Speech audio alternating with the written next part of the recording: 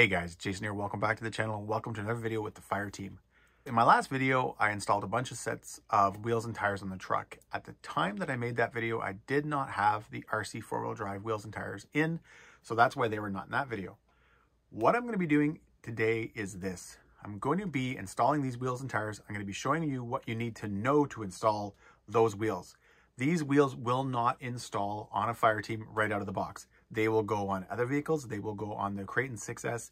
No problem. Right there is a really big hint. Most of you guys just picked up on what I'm going at with that. But we're going to get those installed. But what I want to do first is start this video with kind of a quick Q&A, as well as just, hey, giving you some specs of this truck really quickly. So if you're interested in this truck and you've kind of clicked on unboxings, heck, you could have clicked on my unboxing and went, oh man, this is going on too long, and you just want to know what the Fireteam is, I'm going to do that. I'm going to do it as quick as I possibly can. Now to do that, I removed the cage and I removed the wheels and tires. I did that because I want you guys just to look at the chassis right now. I want you to look at the layout and this platform so that you can kind of start to let your mind sort of wander at the cool things that you can do with this truck. Obviously in this video, I've already mentioned, guys, that we're going to be installing the RC4 drive wheels and tires. And I'm doing it this way, guys, because I want you, again, to see the possibilities that this truck is going to offer. Now, I mentioned that I'm going to be doing a very quick overview, and that is what I'm going to do right now. Think of this truck as a Mojave/Kraton. I don't know what Horizon is going to think of me saying it that way, because you know what they've done? Arrma has done a lot more to this truck than just that. And I can say this, guys, hopefully I can say this. When Arrma was reaching out, one thing they really asked from us was, you know, can you video your initial response to this truck? And I've noticed that other people did it a lot better than I did, but Arrma was really excited about this, guys. And I know that, you know, as a company, as a corporation, hey, yeah, they're out there to sell vehicles, but they were very excited. They really were excited to give us this new, obviously not a platform, but this new look for an Arrma. Arrma has in the past just, you know, they've given us the hardcore monster trucks and they've given us the hardcore bashers, which this is. But besides from the Mojave with, you know, the two little dudes in it, they've never done anything like this. They've never given us a truck with, you know, a full cage and, you know, the four little dudes inside and kind of going for a slightly more scale look. They've never done that before. So I can tell you guys this, and I'm not just trying to, you know, make them sound good, but they really did want to know what we thought of this truck. They really were excited to get this thing out there. They were excited for the release because they were doing something different. And I got off track there a little bit, but this is somewhat of a Mojave. You have a Mojave chassis. You have the Mojave steering blocks in rear hubs. But in the middle there, you've got the Kraton arms. So you've got the length, but then you have the width of the Kraton arms. Now, this truck has new bumpers, new body posts. You have that rear handbrake. All right, so about that rear handbrake. Does it completely change the truck? No. However, I can tell you guys this from driving the truck probably a good 5 or 6 times now. I use it a lot. It helps, obviously, guys, with sliding. It helps with, you know, when you're trying to maneuver the truck a certain way. But I also found myself using it when I just wanted to slow down the truck and I didn't want the force of the motor brake. Yes, we can adjust the motor brake. We can turn it up. We can turn it down. I get that, guys. But it's kind of a neat way that if you were setting up, let's say, your motor brake more powerful, so you wanted something more hardcore, you were looking to do, you know, let's say an easy front flip. So you want that super force of the brake. You could turn up your brake, but then at the same time, have your mechanical brake to kind of just help slow you down overall. So when you're out ripping around, you have that extra added brake to slow down your truck without having that, you know, force of the motor brake. And again, guys, I have used it a lot. If you watched that last video where I was ripping the truck around and I almost put it into my truck, I'm using the e-brake there. I think I was kind of using the e-brake and then some of the motor brake to kind of get the truck to stop so that I didn't completely destroy it. But it does work, and it's definitely, guys, a cool add-on that's just there. It's there out of the box. Hey, if you don't want to use it, you don't have to use it. With the handbrake out of the way, this is the part of the video where I want to address kind of a Q&A, sort of answer some of the questions that I've seen online in my videos and other videos on Facebook, comments that people have made online as well. So first off, my videos get a lot of, hey, just send it. Hey, launch it. Hey, launch it so we can see the durability. No. Right now, guys, today, as I'm making this video, it is minus 30 Celsius, minus 40 Celsius with wind chill. That is friggin' cold. And we don't get that all the time, guys, too. I should kind of get that out there. We usually get maybe 1 or 2 weeks a year when we get that super, super deep cold. And unfortunately, it just happened to be around the time that I've gotten this truck. When you go out in this kind of cold, that plastic becomes so brittle that it's kind of unfair to run the truck. And it's unfair to run it hard because where if you land a little bit off, but maybe normally the arms or whatever component, the bumpers, whatever would survive, in this kind of cold, it's not. It's going to snap like a twig. So for the guys that live in where it's extremely warm, their plastic is actually kind of the opposite. And if somebody knows more than I do, they can make a comment. But I would think that in extreme warm conditions, the plastic probably gives a little bit more, which means it probably is going to be stronger. Right now, running outside in extreme cold is bad, as well as, guys, it's super hard on the batteries as well in that kind of cold. So that's why I haven't done a ton of running. I don't get out and do, you know, battery pack after battery pack because it's just not good for anything. As well as even, guys, the oils. The oils will thicken up. So your shocks will thicken up. So it kind of has it has a very bad effect. You basically end up with the shock oil, for example, thickening up and feeling thicker, but you also then have a truck that might be caked with snow. So yeah, you guys, I think at this point now get the point. We're going to move on to the wheels and tires. They have come up a lot, and I've seen those guys in a lot of comments. Wheels and tires work. Are they my style of wheel and tire? No. I prefer a more aggressive tread, something more like a Badland, an MX-38 Badlands, motocross style tread. That is my preferred look, as well as just the way the tire performs. Again, guys, I prefer a more aggressive tire. I was surprised at these tires. They did work fairly well in the snow for not really having much, for not having a very deep tread. So, you know what? If you get this truck, yeah, you might want to change the wheels and tires, but I do know what Arrma was going for. I know between the caged body, the side-by-side razor, whatever you want to call it, type style body with those wheels and tires. So I kind of get what they were going for. So it is cool that they have, you know, they did give us something new. They didn't just throw one of their other wheels and tires on. So again, tires, yeah, might not be your cup of tea, but they do work. Next, price. You know, this is a funny one because I get that the truck is expensive. Here in Canada, it's $950 at Eliminator RC. And that's actually, guys, one of the better prices I've seen so far. So if you're interested in the truck and you're in Canada, hey, click on the link in the description. It'll bring you to Eliminator's website and you can check it out. All right. One thing I keep seeing on Facebook that I want to address right now is the people who comment that, you know, this truck is using the same parts, that they didn't make anything new. Oh, they threw a different body and some tires on it. And I have always wondered when those people say that, if they're really just looking to complain or if they actually really mean that. Because for me, if a company takes a proven platform, so they've got a proven drive line, arms, diffs, everything, and they give you a completely new body. In the case of the Fireteam, you've got the cage and the panels, and they give you a new set of wheels and tires, bumpers, all that kind of stuff. But they use the proven parts of their other trucks. I don't understand why that is a bad thing. Take the Fireteam, for example. I have a Creighton 6S EXB and an Outcast 6S EXB, and all three of these trucks will share the same arms. So if I break an arm on the Fireteam, for example, I can reach into my drawer and I can grab the spare parts that I have. What makes it even cooler is that instead of just being able to purchase parts, let's say at a hobby store, you can go on eBay, you can check out the chop shops where they'll have a front lower, a front upper, and a rear arm mixed with maybe turnbuckles and other parts that you can buy for usually a pretty good price. And even if all those parts that were in that package weren't for, let's say, the Fireteam, you might be able to use them on one of your other trucks. I need to buy a front turnbuckle for my Creighton 6S EXB.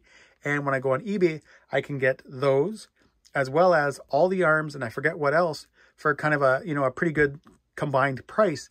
And that way I get to fix my Creighton, but now I also have spare arms for 3 other trucks. I think that, guys, is really, really cool. So again, I don't know why people complain about a company using an already proven platform. To me, that's just a win-win-win. It makes the overall running of the truck actually cheaper because now you are not buying tons and tons of parts for tons and tons of vehicles. You're actually able to buy arms that will fit on multiple vehicles. Next, we're going to talk about the electronics. And before I get to that, if you guys watched the last video, at the beginning of the video, I mentioned my daughter, I mentioned tap. That's going on right now. So if you hear a bunch of noise in the background, that is my daughter doing tap. Firma 150 amp ESC, 2050 kV motor, heatsink and fan come with the truck. I would have liked to have seen Arrma go back to their roots when they used to install the Max 8 in their truck. I've had a lot of people comment that I don't know what I'm talking about. They tell me that this is a Max 8. This is not. And for those guys that don't know, here's what you're going to do. Go on Arrma's website, search BLX 200, and then search in another window BLX 185. They are 2 different ESCs. When the Big Rock was released, the Phazon was released, and the Nero was released, they came with the BLX 200, and that is the Max 8 equivalent. This ESC works. When you turn up your punch a little bit, it does really help. I had mentioned, guys, in my Outcast 6S EXB video where as soon as I up the punch, it dramatically changed the truck. And I think for what Arrma is going for with this truck, that ESC, that motor is going to be perfectly fine. There's going to be the usual guys that have to upgrade the ESC motor right out of the box. Hey, that's what they do. That's what they're known for. Personally, for what this truck is and how I'm going to be driving it, this stuff is going to work just fine. The last thing I want to cover, guys, is the diffs. The diffs are the conventional diffs. So you do have a metal cup here, which is really, really nice on the center. But these are your standard diffs that are in everything but the EXBs. And I think the reason they did that, and it makes a lot of sense, is having this rear handbrake, and I mean, if somebody can do this better job of this, hey, please leave it in the comments. But because you're going to be locking up the rear, if you had a really thick diff or your center diff was locking up, that wouldn't work right because you would end up having basically everything locking up. So in that unboxing video, I had shown how when you hit the brake and you lock the brake, you can still spin the front tires. If you had a locked center differential, that is not going to happen. And again, the way that limiting slip works, as far as I have felt from driving the trucks and from what I know, as soon as you kind of start to apply a lot of power, that's when the plates do what they do and you end up with a locked center diff. All right, now that we got all that out of the way, we can get to the fun part of the video. We're going to install the RC four-wheel drive wheels and tires. These are the 3.8-inch Dixie Peck beadlock wheels and the 3.8-inch Mudslingers. These are a wicked looking wheel and tire combo. If you're familiar to these in the one-to-one world, they pretty much are the exact same as the Super Swamper Boggers, which is a really famous, very well-known mud bogging tire, as well as they work really, really good in the snow. Growing up, I had a few buddies that had them, and I always really, really liked them. So obviously, to be able to put them on an RC, well, that's just even cooler. But there are a few things that you guys should know right off the bat, and I'm putting a lot of emphasis in my voice because I feel like it's really, really important.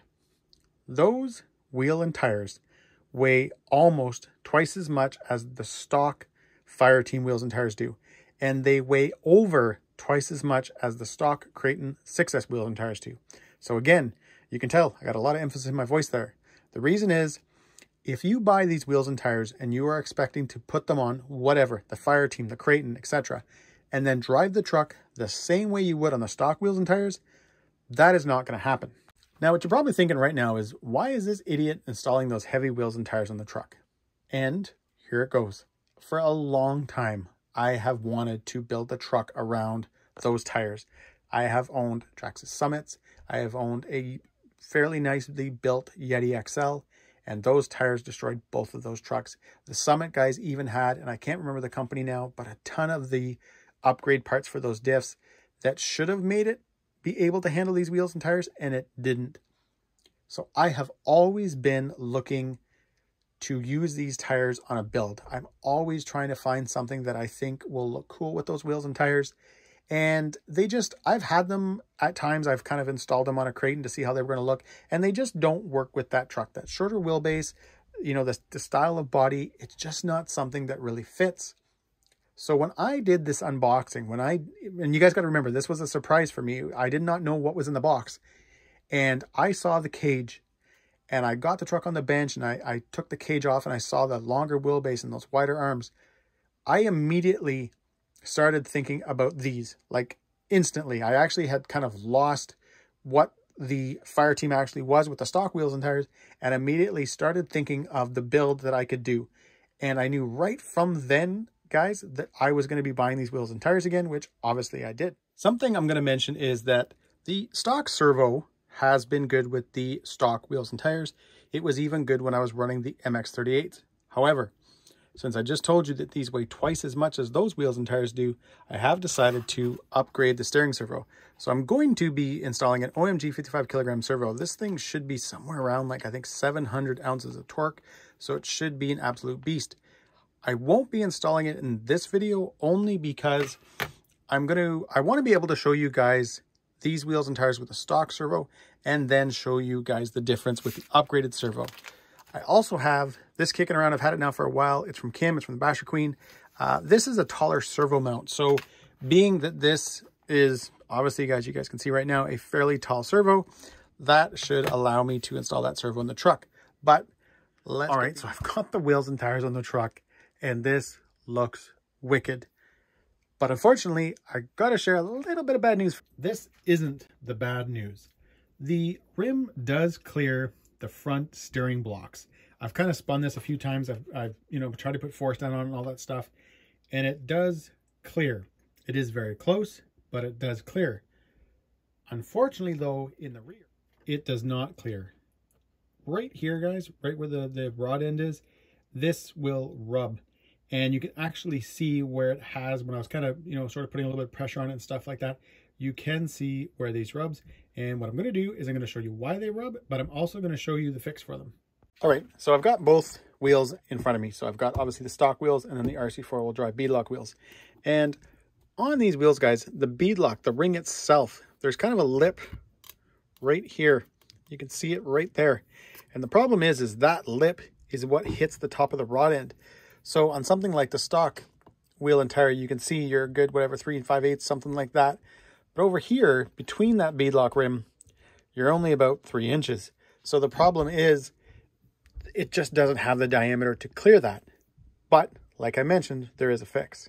Here is the same wheel and tire installed in the Kraton. And obviously, being that this is a Kraton, it has the Kraton hubs. And you can see that that clears no problem whatsoever. I know it's a little dark. I'm trying to do my best job here, but it does clear, guys. There's no issues at all. All right, so my plan is to pick up a set of the Kraton hubs, Kraton steering blocks, wheel hexes, stub axles, all that stuff that I need. I'm just not sure if I'm going to go with stock ones, if I'm going to go with a set of the Vidavon ones. I really like the red. I think that would be cool on this truck, as well as there's also the M2C steering blocks and rear hubs. So I'm not sure. I'll decide that in the next little bit. But I just wanted to make you guys aware of that. I wanted you guys to see that. But what I'm going to do now is I'm going to get the tires back on so that you guys can have a good look at it. There it is, the Arrma Fireteam with the RC4WD drive mudslingers installed. This looks really good. I am excited to get this truck out and start running it with these wheels and tires. Again, like I've just mentioned earlier, I do got to pick up a few parts so that I can get those rear tires to clear.